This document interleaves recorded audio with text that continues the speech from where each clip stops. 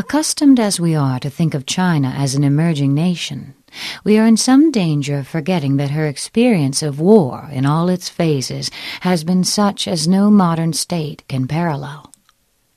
She had built the Great Wall and was maintaining a huge standing army along her frontier centuries before the first Roman legionary was seen on the Danube. Her ancient military annals stretch back to a point at which they are lost in the mists of time. The most ancient of these is the art of war, attributed to Sun Tzu. But like the arguments as to whether the Odyssey was written by one man and whether Homer ever actually existed, there is some dispute as to the historical existence of General Sun Tzu. What has been established through historical references in the text itself is that the art of war was probably written between 505 and 496 BC. But the first direct reference to Sun Tzu was made nearly 4 centuries later. Therefore, an attempt to reconstruct even the outline of Sun Tzu's life must be based almost wholly on conjecture. He would have lived near the end of the Chinese epoch known as the Spring and Autumn period, 770 to 475 BC. He was born into a military family from the northeastern state of Qi. There, he may have entered the army and gained the honorific title Sun after showing great ability during an attack on the neighboring state of Zhu. When civil war broke out in Qi, Sun Tzu fled south and entered the service of Ho Lu, king of Wu. From his own text we know that he was appointed general and successfully attacked the Chu 3 times and prepared for battle with Yue. This state of Yue was ultimately able to crush Wu and incorporate its territory into their state, probably after the death of Sun Tzu. There is one detailed story of Sun Tzu the man, and this is how he obtained his position as general, related by the scholar Sima Qian. Sun Tzu Wu was a native of the Qi state. His art of war brought him to the notice of Ho Lu, king of Wu. Ho Lu said to him, "I have carefully perused your 13 chapters. May I submit your theory of managing soldiers to a slight test?" Sun Tzu replied, "You may." Ho Lu asked, "May the test be applied to women?" The answer was again in the affirmative. So arrangements were made to bring 180 ladies out of the palace. Sun Tzu divided them into 2 companies and placed one of the king's favorite concubines at the head of each. He then bade them all take spears in their hands and addressed them thus, "I presume you know the difference between front and back, right hand and left hand?" The girls replied, "Yes." Sun Tzu went on, "When I say eyes front, you must look straight ahead. When I say left turn, you must face towards your left hand. When I say right turn, you must face towards your right hand. When I say about turn, you must face right round towards your back." Again the girls assented. The words of command having been thus explained, he set up the halberds and battle-axes in order to begin the drill. Then, to the sound of drums, he gave the order, "Right turn." But the girls only burst out laughing. Sun Tzu said, "If words of command are not clear and distinct, if orders are not thoroughly understood, then the general is to blame." So he started drilling them again, and this time gave the order, "Left turn," whereupon the girls once more burst into fits of laughter. Sun Tzu, "If words of command are not clear and distinct, if words are not thoroughly understood, the general is to blame. But if his orders are clear, and the soldiers nevertheless disobey, then it is the fault of their officers." So saying, he ordered the leaders of the 2 companies to be beheaded. Now the king of Wu was watching the scene from the top of a raised pavilion, and when he saw that his favorite concubines were about to be executed, he was greatly alarmed and hurriedly sent down the following message. "We are now quite satisfied as to our general's ability to handle troops." If we are bereft of these 2 concubines, our meat and drink will lose their savor. It is our wish that they shall not be beheaded." Sun Tzu replied, "Having once received His Majesty's commission to be the general of his forces, there are certain commands of His Majesty which, acting in that capacity, I am unable to accept." Accordingly, he had the 2 leaders beheaded, and straightway installed the pair next in order as leaders in their place. When this had been done, the drum was sounded for the drill once more, and the girls went through all the evolutions, turning to the right or to the left, marching ahead or wheeling back, kneeling or standing, with perfect accuracy and precision, not venturing to utter a sound. Then Sun Tzu sent a messenger to the king, saying, "Your soldiers, sire, are now properly drilled and disciplined, and ready for your Majesty's inspection. They can be put to any use that their sovereign may desire. Bid them go through fire and water, and they will not disobey." But the king replied, "Let our general cease drilling and return to camp. As for us, we have no wish to come down and inspect the troops." Thereupon Sun Tzu said, "The king is only fond of words and cannot translate them into deeds." After that, Ho Lu saw that Sun Tzu was one who knew how to handle an army, and finally appointed him general. In the west, he defeated the Chu state and forced his way into Ying, the capital. To the north, he put fear into the states of Qi and Qin, and spread his fame abroad amongst the feudal princes. And Sun Tzu shared in the might of the king. Chapter 1. Laying Plans. Sun Tzu said, "The art of war is of vital importance to the state. It is a matter of life and death, a road either to safety or to ruin.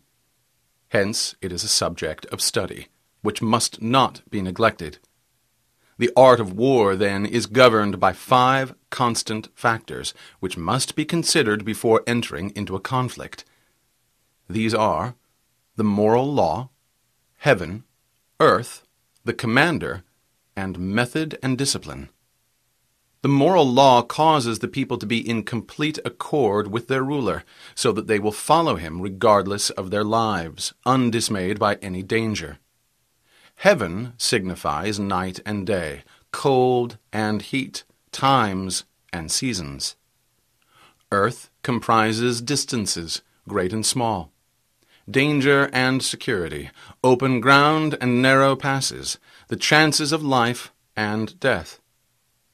The commander stands for the virtues of wisdom, sincerity, benevolence, courage, and strictness.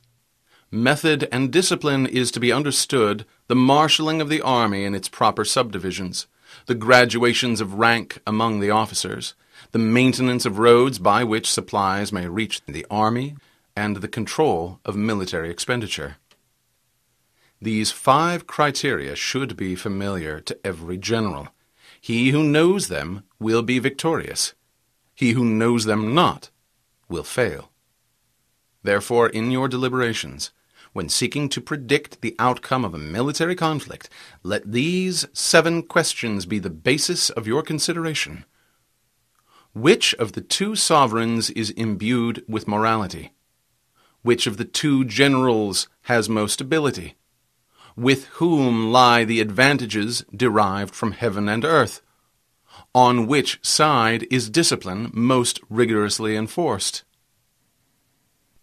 There is a remarkable story of Cao Cao, 155 to 220 A.D., who was such a strict disciplinarian that once, in accordance with his own severe regulations against injury to standing crops, he condemned himself to death for having allowed his horse to shy into a field of corn.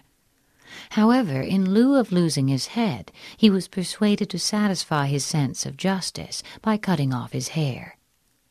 Cao was quoted, "When you lay down a law, see that it is not disobeyed.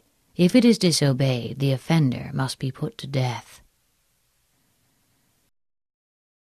Which army is stronger? On which side are officers and men better trained? In which army are both reward and punishment delivered most fairly? By means of these 7 considerations, I can forecast victory or defeat. The general that follows my counsel and acts upon it will conquer. Let such a one be retained in command.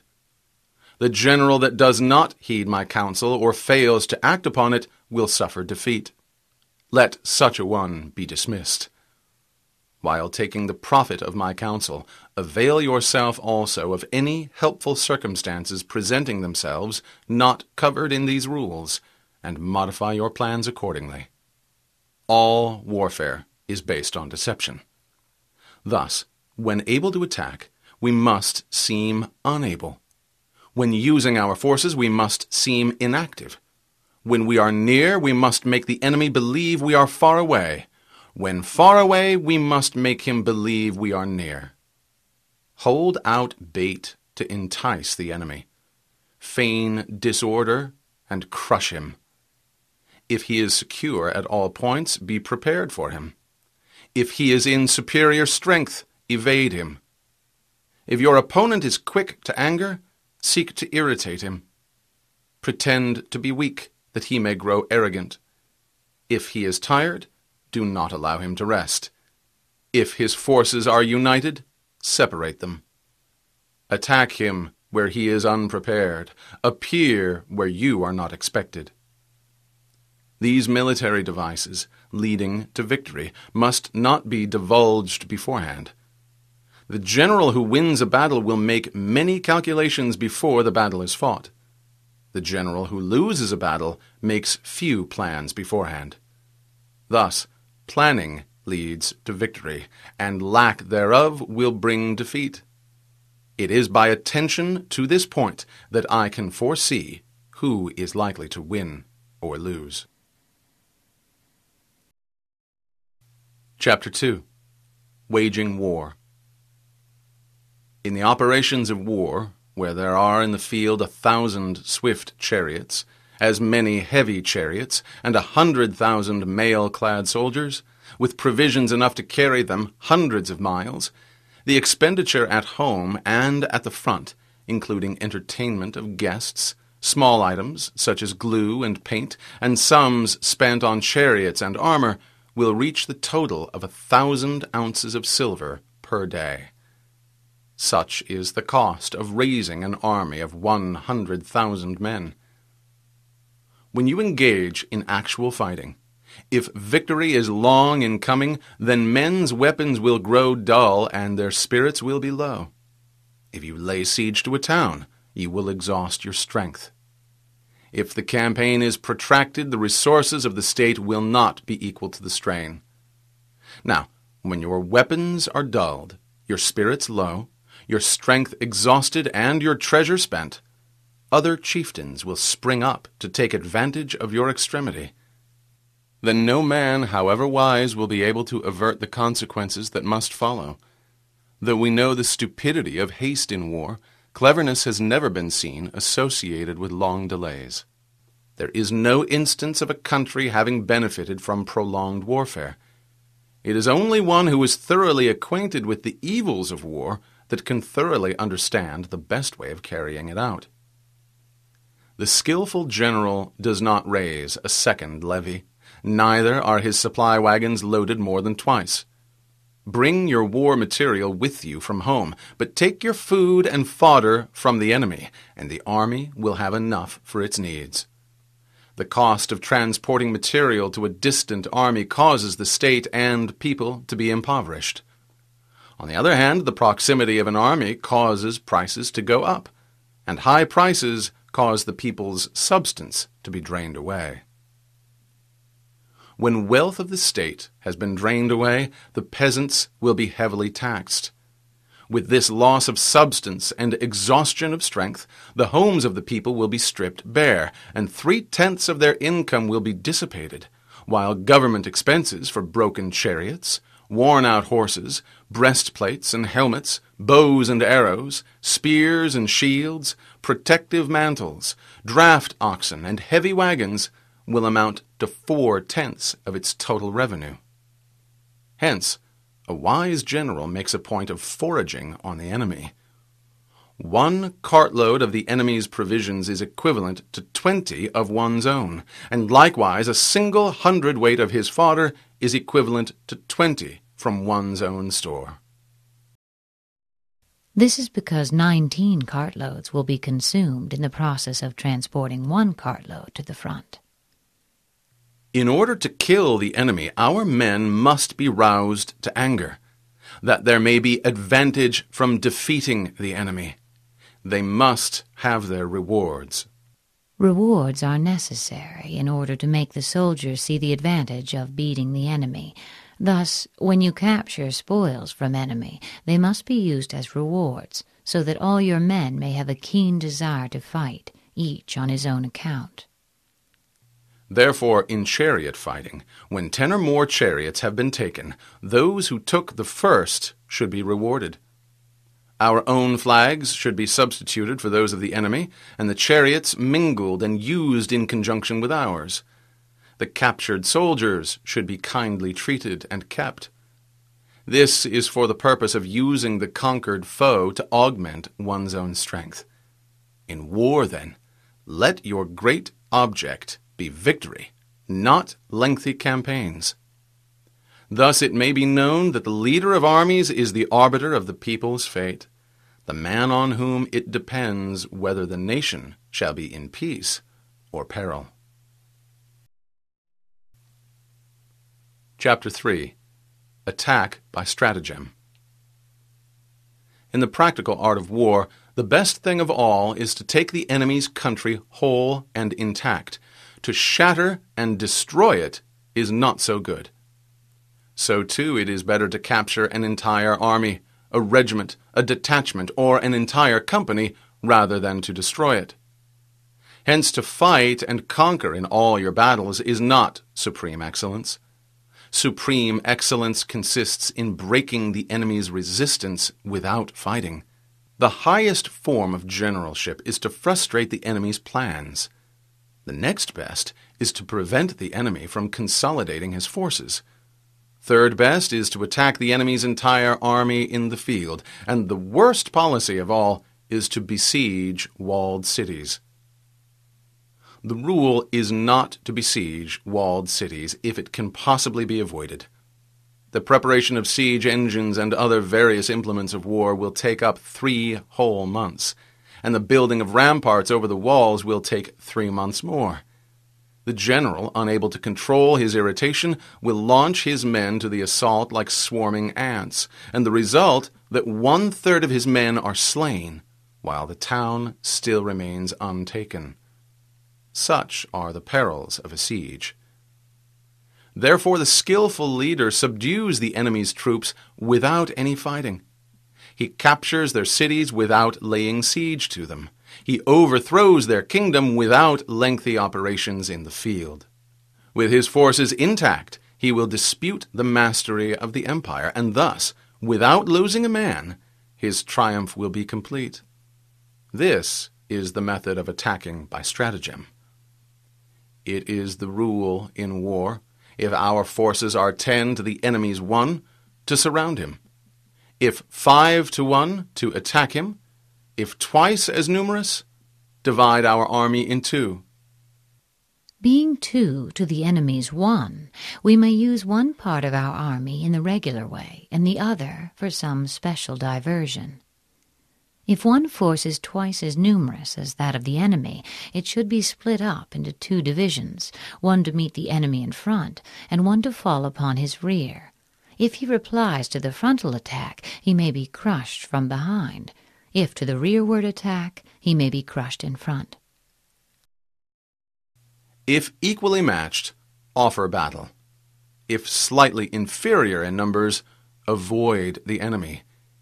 If quite unequal in every way, flee from him. Though an obstinate fight may be made by a small force, in the end it must be captured by the larger force. Now the general is the bulwark of the state. If the bulwark is complete at all points, the state will be strong. If the bulwark is defective, the state will be weak. There are 3 ways in which a ruler can bring misfortune upon his army. First, by commanding the army to advance or to retreat, being ignorant of the fact that it cannot obey. This will hobble the army. Second, by attempting to govern an army in the same way as he administers a kingdom, being ignorant of the conditions of that army. This causes unease among the soldiers. Third, by appointing officers of his army without discrimination, and in ignoring the principle that the military must adapt to circumstances at hand. This shakes the confidence of the soldiers. When the army is restless and distrustful, trouble is sure to come from the other feudal princes. This is simply bringing anarchy into the army and flinging victory away. Consequently, we may know that there are 5 essentials for victory. First, he will win who knows when to fight and when not to fight. Second, he will win who knows how to handle both superior and inferior forces. Third, he will win whose army is animated by the same spirit throughout all its ranks. Fourth, he will win who has prepared himself and waits to take the enemy unprepared. Fifth, he will win who has the military capacity, and the sovereign does not interfere with his command. It is the sovereign's function to give broad instructions, but to decide on battle, it is the function of the general. Hence the saying, if you know the enemy and know yourself, you need not fear the result of 100 battles. If you know yourself but not the enemy, for every victory gained you will also suffer a defeat. If you know neither the enemy nor yourself, you will succumb in every battle. Chapter 4. Tactics. The good fighters of old first put themselves beyond the possibility of defeat and then waited for an opportunity of defeating the enemy.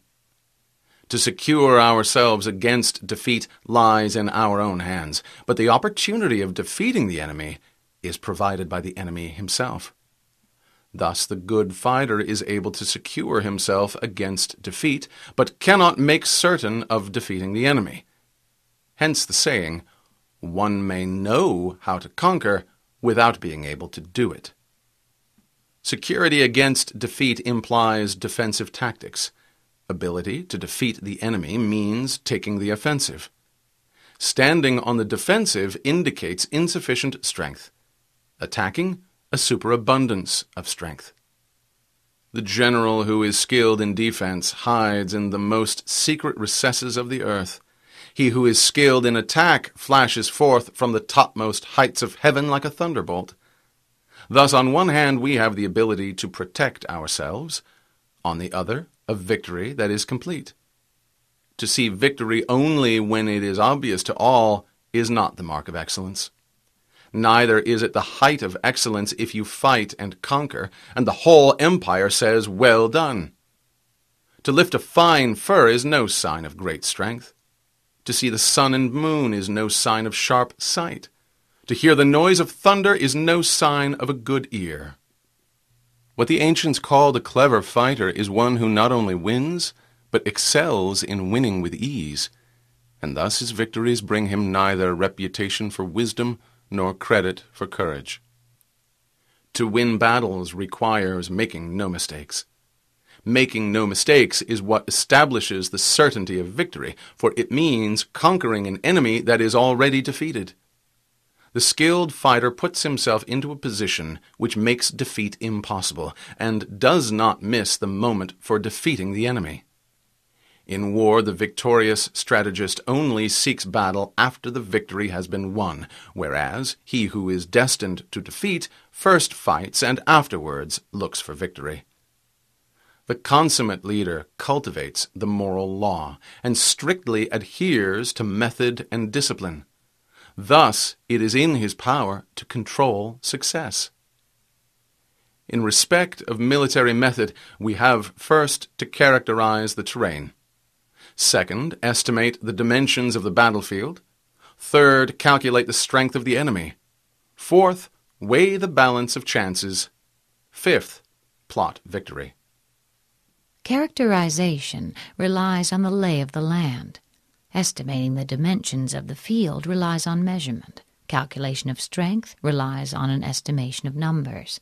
Weighing the balance of chances relies on calculation. From this, the result of the battle can be foreseen. A victorious army opposed to a routed one is as a 1 pound weight placed in the scale against a single grain.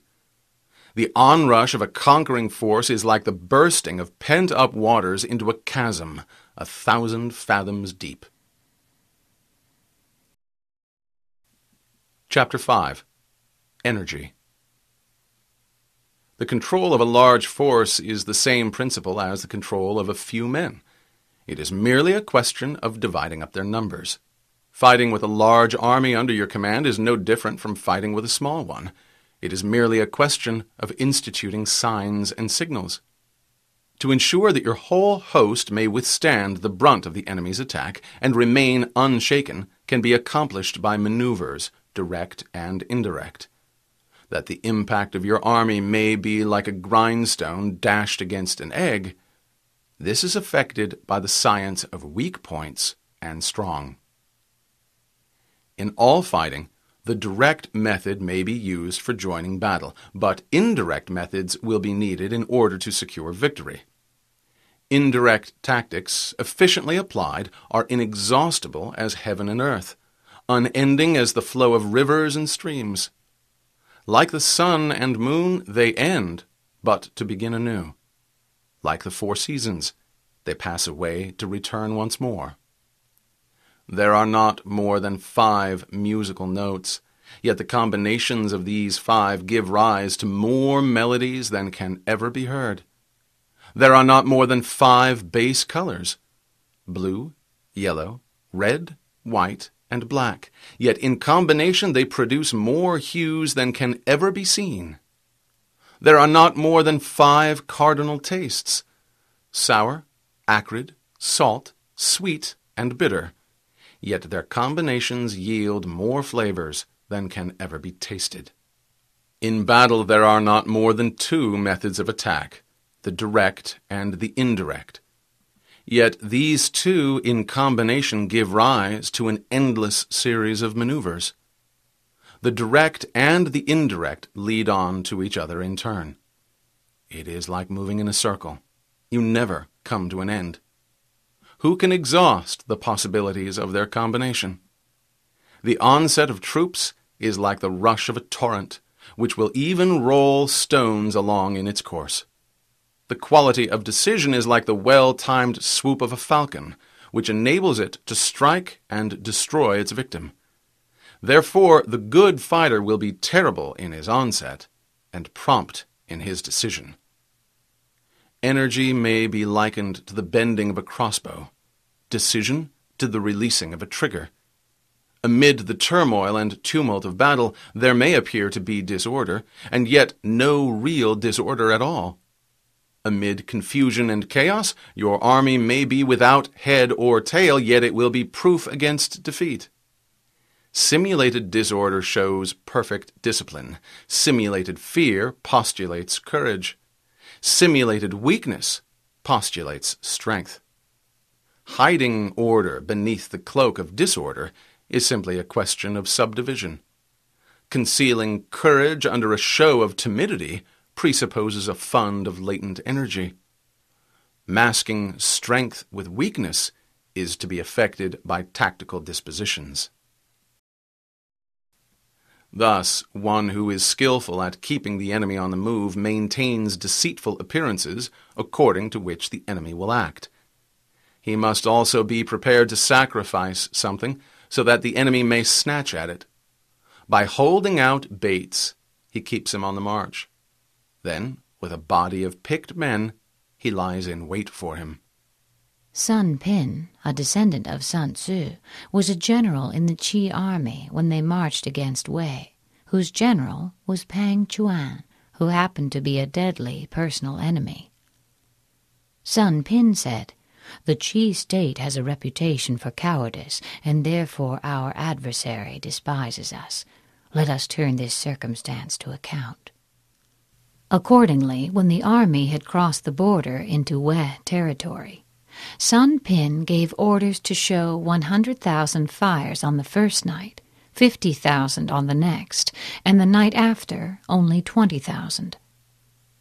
Pang Chuan pursued them hotly, saying to himself, "I knew these men of Qi were cowards. Their numbers have already fallen away by more than half." In his retreat, Sun Pin came to a narrow gorge, which he calculated that his pursuers would reach after dark. Here he had a tree stripped of its bark, and inscribed upon it the words, "Under this tree Pang Chuan shall die." Then, as night began to fall, he placed a strong body of archers in ambush nearby, with orders to shoot directly when they saw light. Later on, Pang Chuan arrived at the spot, and noticing the tree, struck a light in order to read what was written on it. His body was immediately riddled by a volley of arrows, and his whole army thrown into confusion.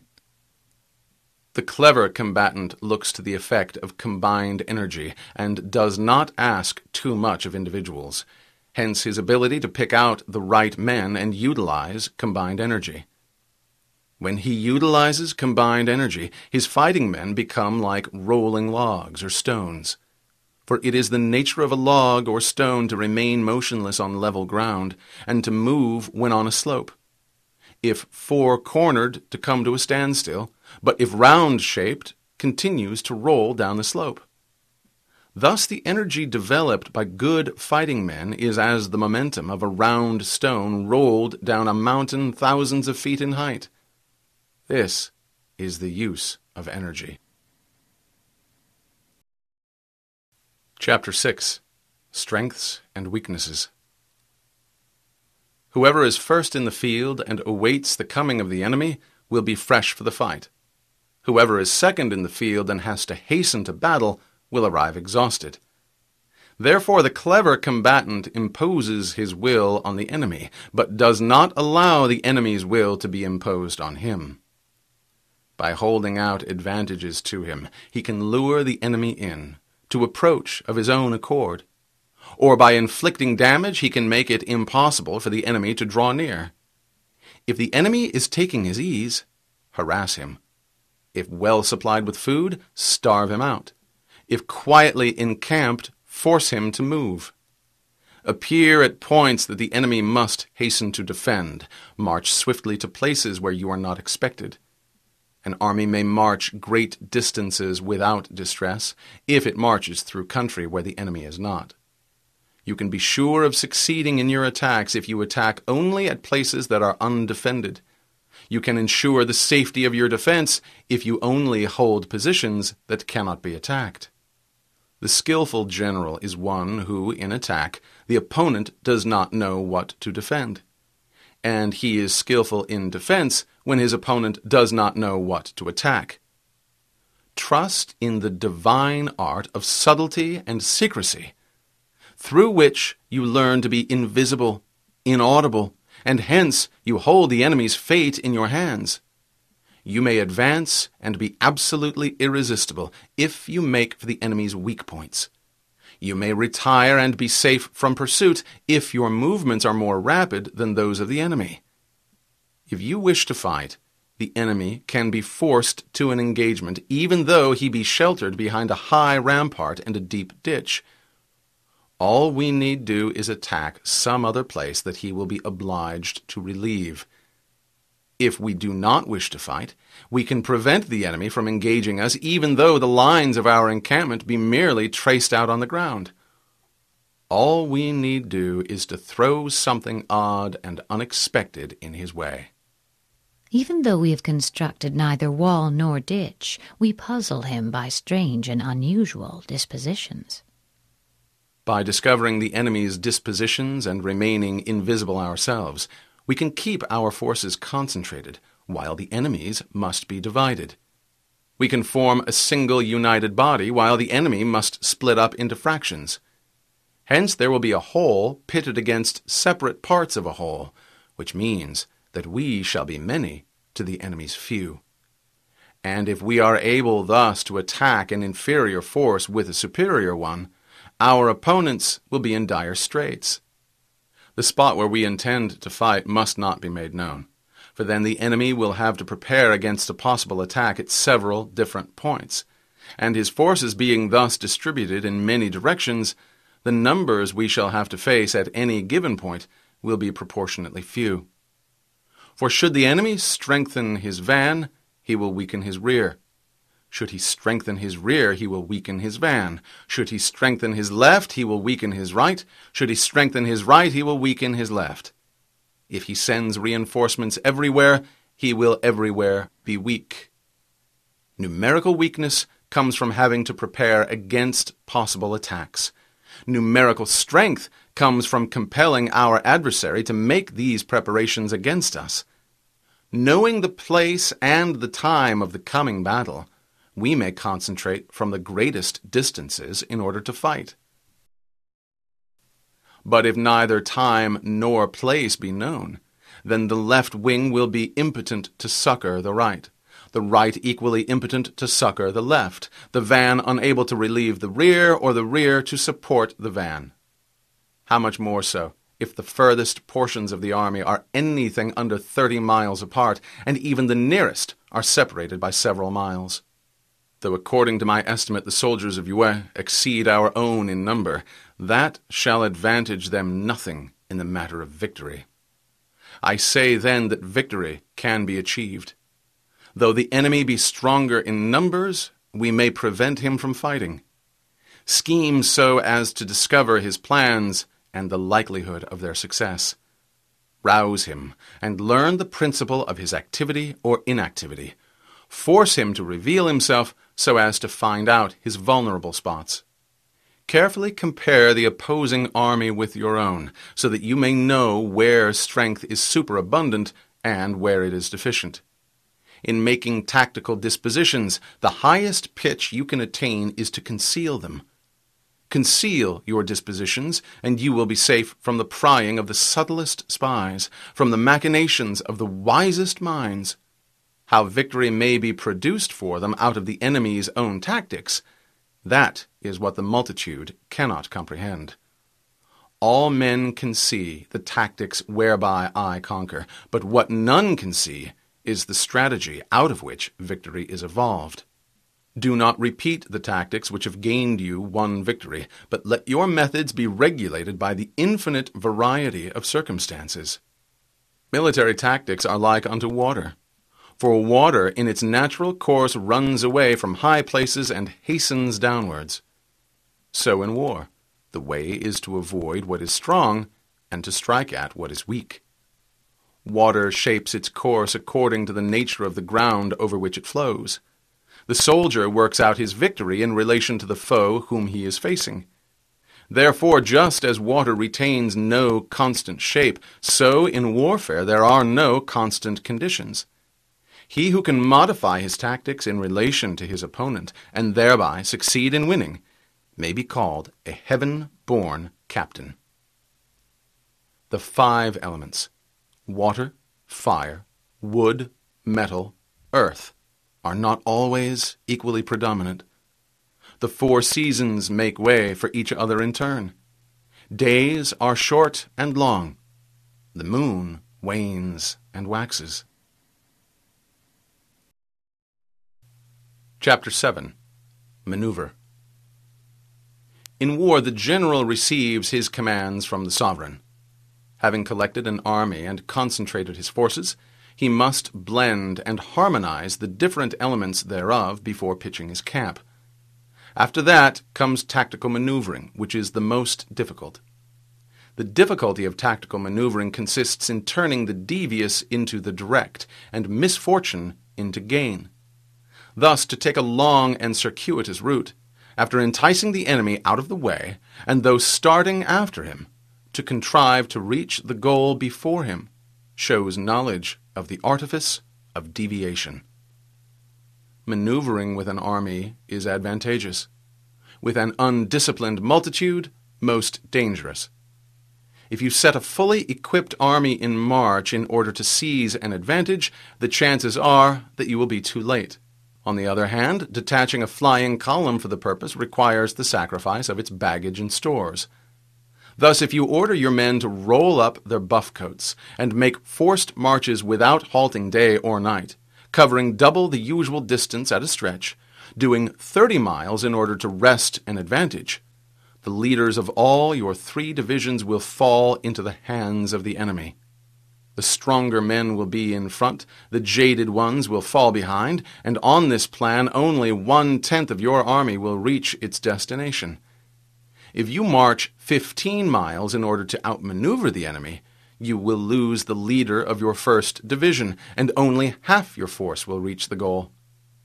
If you march 10 miles with the same object, 2/3 of your army will arrive. We may take it then that an army without its baggage train is lost. Without provisions, it is lost.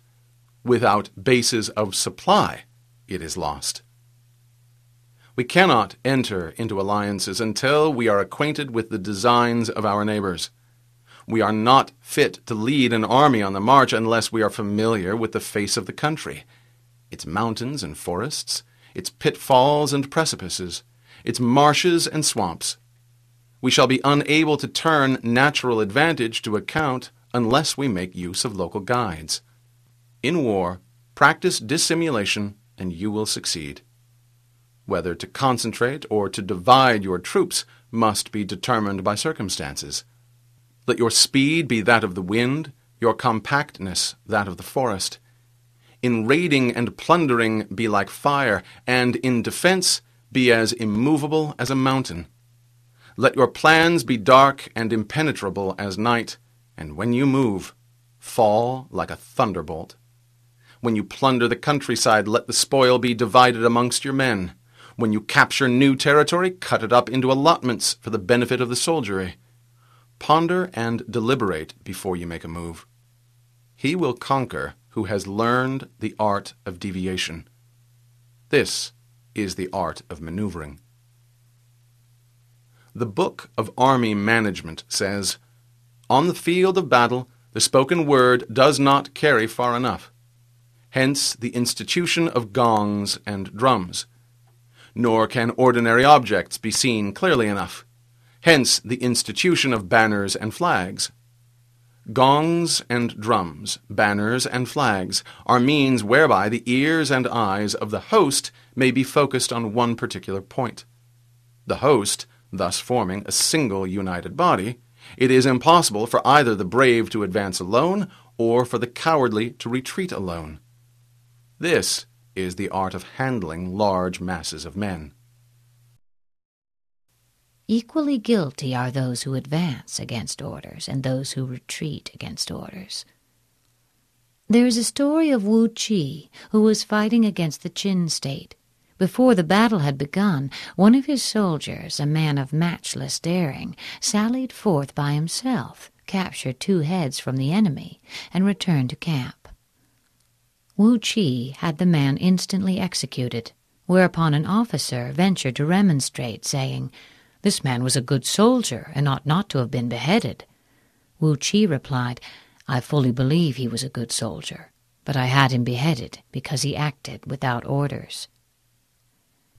In night fighting, then, make much use of signal fires and drums, and in fighting by day, of flags and banners, as a means of influencing the ears and eyes of your army.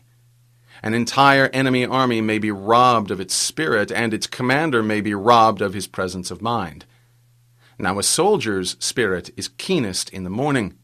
By noon it will begin to flag, and in the evening his mind is bent only on returning to camp. A clever general, therefore, avoids an army when its spirit is keen, but attacks it when it is sluggish and inclined to return. This is the art of studying moods. Disciplined and calm, to await the appearance of disorder and tumult amongst the enemy. This is the art of retaining self-possession. To be near the goal while the enemy is still far from it. To wait at ease while the enemy is toiling and struggling. To be well fed while the enemy is famished. This is the art of conserving one's strength. to refrain from intercepting an enemy whose banners are in perfect order, to refrain from attacking an army drawn up in calm and confident array. This is the art of studying circumstances. It is a military axiom not to advance uphill against the enemy, nor to oppose him when he comes downhill. Do not pursue an enemy who simulates flight. Do not attack soldiers whose temper is keen. Do not swallow bait offered by the enemy. Do not interfere with an army that is returning home. A man whose heart is set on home will fight to the death against any attempt to bar his way. When you surround an army, leave an outlet free, and do not press a desperate foe too hard. The object is to make him believe that there is a road to safety, and thus prevent his fighting with the courage of despair. After that, you may crush him. This is the art of warfare. Chapter 8. Tactical Variations. In war, the general receives his commands from the sovereign, collects his army, and concentrates his forces. When in difficult country, do not encamp. In country where high roads intersect, join hands with your allies. Do not linger in dangerously isolated positions. In hemmed-in situations, you must resort to stratagem. In desperate position, you must fight. There are some roads that one should not follow, some enemy armies that one should not assault, some towns that must not be besieged. No town should be attacked which, if taken, cannot be held, or if left alone, will not cause any trouble. There are positions that one should not fight for, and some commands from the sovereign that one should not necessarily obey. The general who thoroughly understands the advantages that accompany tactical variations knows how to handle his troops. The general who does not understand these may be well acquainted with the configuration of the country, yet he will not be able to turn his knowledge to practical account. So the student of war who is unversed in the art of varying his plans, even though he is acquainted with seizing advantages, will fail to make the best use of his men. Hence, in the wise leader's plans, considerations of advantage and of disadvantage will be blended together. If our expectation of advantage is to be tempered in this way, we may succeed in accomplishing the essential part of our schemes. If, on the other hand, in the midst of difficulties we are always ready to seize an advantage, we may extricate ourselves from misfortune. If one wishes to extricate himself from a dangerous position, he must consider not only the enemy's ability to injure him, but also his own ability to gain an advantage over the enemy. If in his counsels these two considerations are properly blended, he shall succeed in liberating himself.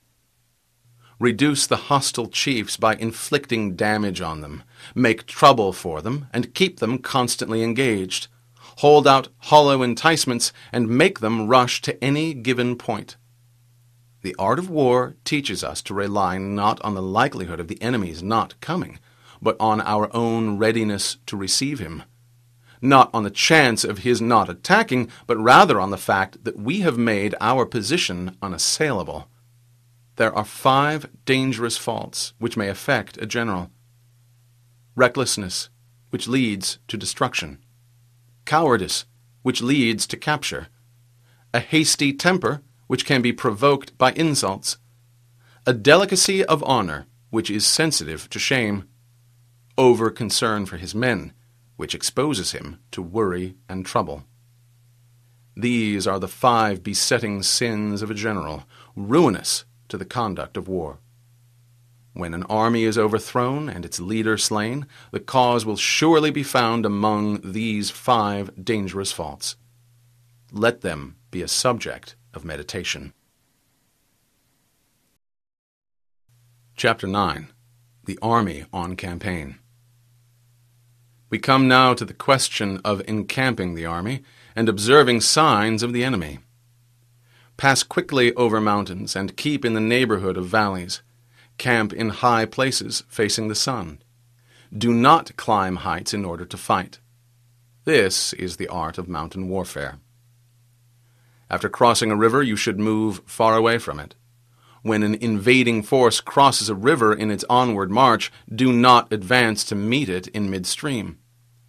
It will be best to let half the army get across and then deliver your attack. If you are anxious to fight, you should not go to meet the invader near a river which he has to cross. Moor your craft further upriver from the enemy and facing the sun. Do not move upstream to meet the enemy. This is the art of river warfare.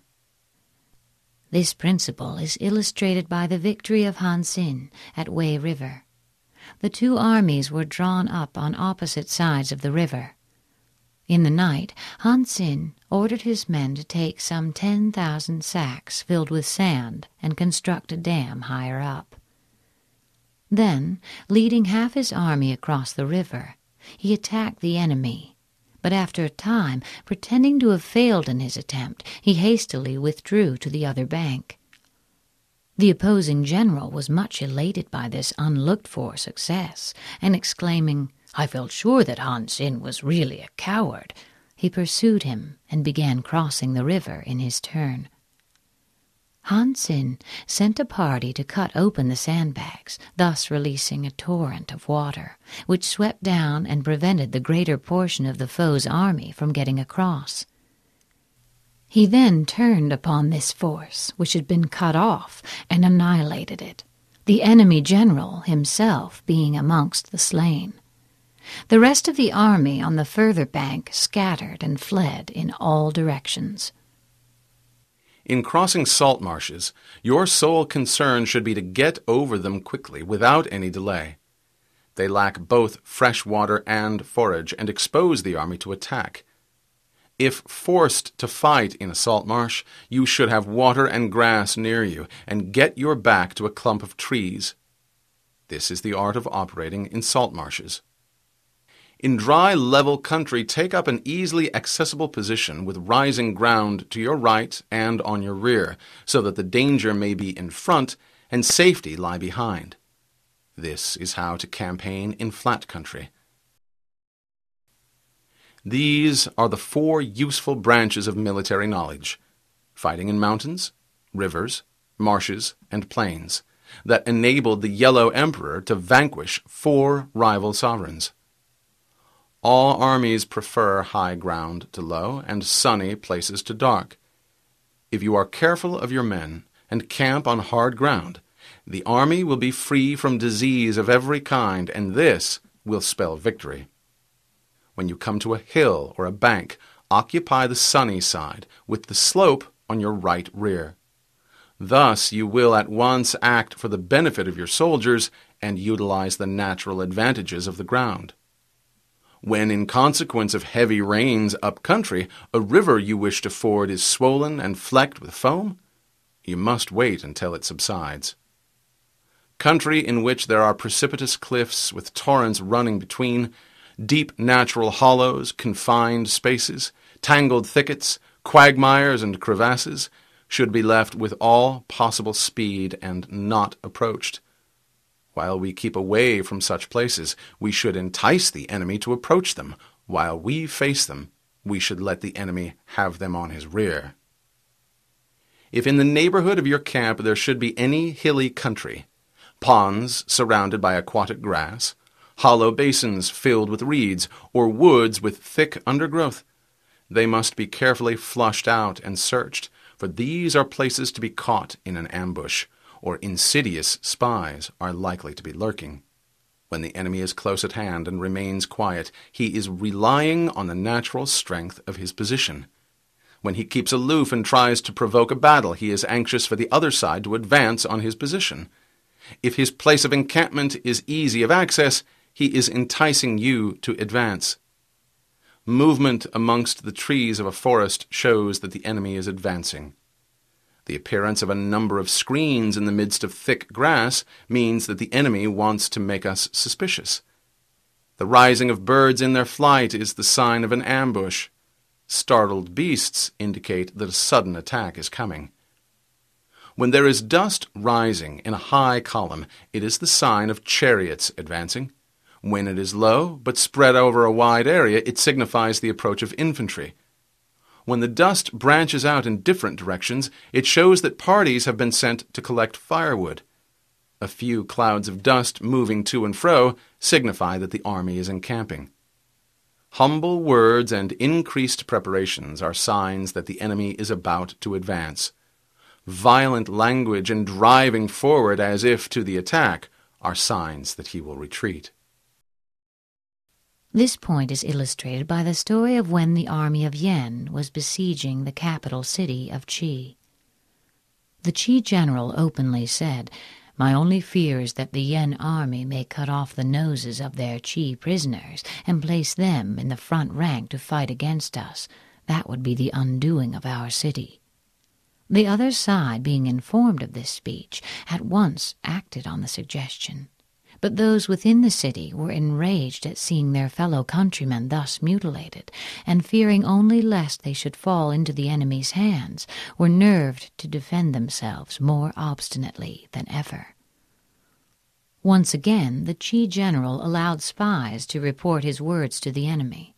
"What I dread most is that the men of Yen may dig up the ancestral tombs outside the town, and by inflicting this indignity on our forefathers, cause us to become faint-hearted." Immediately the besiegers dug up all the graves and burned the corpses lying in them. And the defenders, witnessing the outrage from the city walls, wept passionately, and were all eager to go out and fight, their fury being increased tenfold. The Qi general knew then that his soldiers were ready for any enterprise. But instead of a sword, he himself took a mattock in his hands, and ordered others to be distributed amongst his best warriors, while the ranks were filled up with their wives and concubines. He then served out all the remaining rations and bade his men eat their fill. The actual soldiers were told to keep out of sight, and the walls were manned with the old and weak men and with women. This done, envoys were dispatched to the enemy's camp to arrange terms of surrender, whereupon the Yen army began shouting for joy. The Qi general also collected 20,000 ounces of silver from the people, and got the wealthy citizens of the besieged city to send it to the Yen general with the prayer that when the town capitulated, he would not allow their homes to be plundered or their women to be maltreated. The Yen general, in high good humor, granted their prayer, but his army now became increasingly slack and careless. Meanwhile, the Qi got together 1,000 oxen, decked them with pieces of red silk, painted their bodies dragon-like with colored stripes, and fastened sharp blades on their horns and well-greased reeds on their tails. When night came on, they lighted the ends of the reeds and drove the oxen through a number of holes he had pierced in the walls, backing them up with a force of 5,000 picked warriors. The animals, maddened with pain, dashed furiously into the enemy's camp, where they caused the utmost confusion and dismay, for their tails acted as torches, showing up the hideous patterns on their bodies, and the weapons on their horns killed or wounded any with whom they came into contact. In the meantime, the band of 5,000 had crept up with gags in their mouths, and now threw themselves on the enemy. At the same moment a frightful din arose in the city itself, all those that remained behind making as much noise as possible by banging drums and hammering on bronze vessels, until heaven and earth were convulsed by the uproar. Terror-stricken, the Yen army fled in disorder, hotly pursued by the men of Qi, who succeeded in slaying their general, and the Qi succeeded in the recapture of some 70 cities which had belonged to their state. When the light chariots come out first and take up a position on the wings, it is a sign that the enemy is forming for battle. Peace proposals unaccompanied by oaths and hostages indicate a plot. When there is much running about and the soldiers fall into rank, it means that the critical moment has come. When some are seen advancing and some retreating, it is a lure. When the soldiers stand leaning on their spears, they are faint from want of food. If those who are sent to draw water begin by drinking themselves, the army is suffering from thirst. If the enemy sees an advantage to be gained and makes no effort to secure it, the soldiers are exhausted. If birds gather on any spot, it is unoccupied. Clamor by night signifies nervousness. If there is disturbance in the camp, the general's authority is weak. If the banners and flags are shifted about, sedition is afoot. If the officers are angry, it means that the men are weary. When an army feeds its horses with grain and kills its cattle for food, and when the men do not hang their cooking pots over the campfires, showing that they will not return to their tents, you may know that they are determined to fight to the death. The sight of men whispering together in small knots or speaking in subdued tones points to disaffection amongst the rank and file. Too frequent rewards signify that the enemy is at the end of his resources. Too many punishments betray a condition of dire distress. To begin by bluster, but afterwards to take fright at the enemy's numbers, shows a supreme lack of intelligence. When envoys are sent with compliments in their mouths, it is a sign that the enemy wishes for a truce. If the enemy's troops march up angrily and remain facing ours for a long time without either joining battle or taking themselves off again, the situation is one that demands great vigilance and circumspection. It may be a ruse to gain time for an unexpected flank attack or the laying of an ambush. If our troops are no more in number than the enemy, that is amply sufficient. It only means that no direct attack can be made. The thing to do is simply to concentrate all our available strength, keep a close watch on the enemy, and obtain reinforcements. He who exercises no forethought but makes light of his opponents is sure to be captured by them.